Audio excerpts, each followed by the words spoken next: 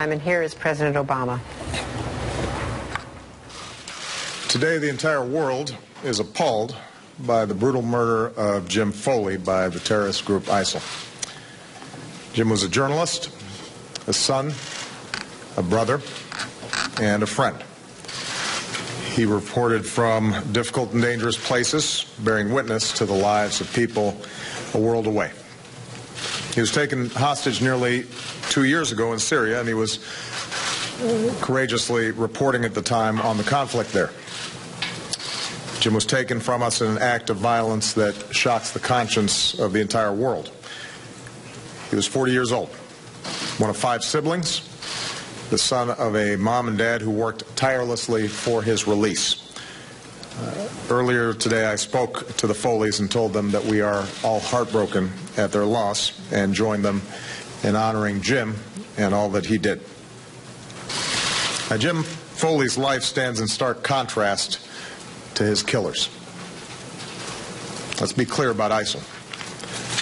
They have rampaged across cities and villages, killing innocent, unarmed civilians in cowardly acts of violence.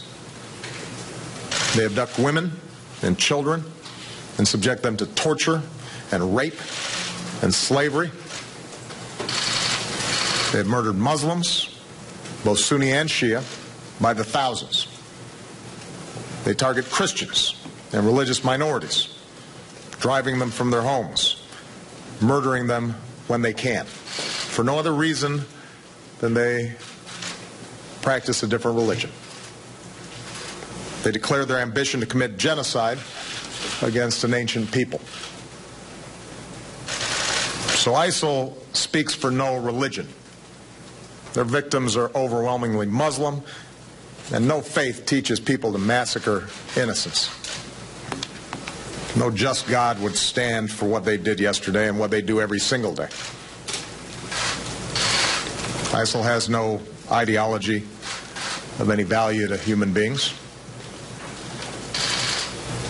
Their ideology is bankrupt. They may claim out of expediency that they are at war with the United States or the West, but the fact is they terrorize their neighbors and offer them nothing but an endless slavery to their empty vision and the collapse of any definition of civilized behavior. And people like this ultimately fail.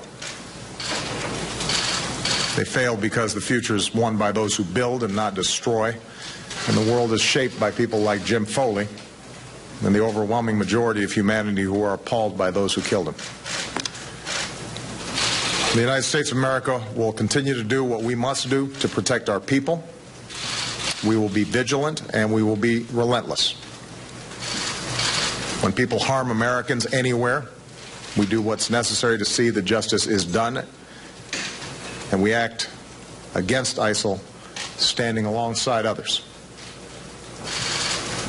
The people of Iraq, who with our support are taking the fight to ISIL, must continue coming together to expel these terrorists from their communities. The people of Syria, whose story Jim Foley told, do not deserve to live under the shadow of a tyrant or terrorists. They have our support in their pursuit of a future rooted in dignity. From governments and peoples across the Middle East, there has to be a common effort to extract this cancer so that it does not spread. There has to be a clear rejection of these kind of nihilistic ideologies. One thing we can all agree on is that a group like ISIL has no place in the 21st century. Friends and allies around the world, we share a common security and a common set of values that are rooted in the opposite of what we saw yesterday, and we will continue to confront this hateful terrorism and replace it with a sense of hope and civility. And that's what Jim Foley stood for. A man who lived his work, who courageously told the stories of his fellow human beings, and who was liked and loved by friends and family. Today, the American people will all say a prayer for those who love Jim. All of us feel the ache of his absence. All of us mourn his loss. We keep in our prayers those other Americans who are separated from their families. We will do everything that we can to protect our people and the timeless values that we stand for. May God bless and keep Jim's memory, and may God bless the United States of America.